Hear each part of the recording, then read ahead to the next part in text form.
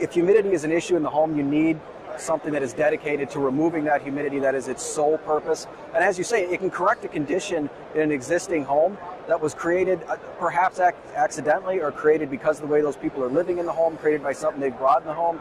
That's the story of all IAQ, but particularly with humidity. We generate humidity just by living in a home, and if you're in a humid area, that problem is multiplied. You need something that can take care of that.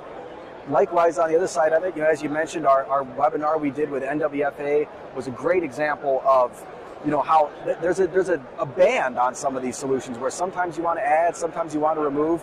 We have a healthy zone where we feel best with really kind of all attributes of IAQ, but particularly humidity. There's impacts on comfort and health that are all kind of fall right between that 40 to 60 range. We want to stay there, we want to be there, and it might take both products to do that. It might take what? If you live in a dry area, you probably don't need a dehumidifier. If you live in Miami, we're probably not going to say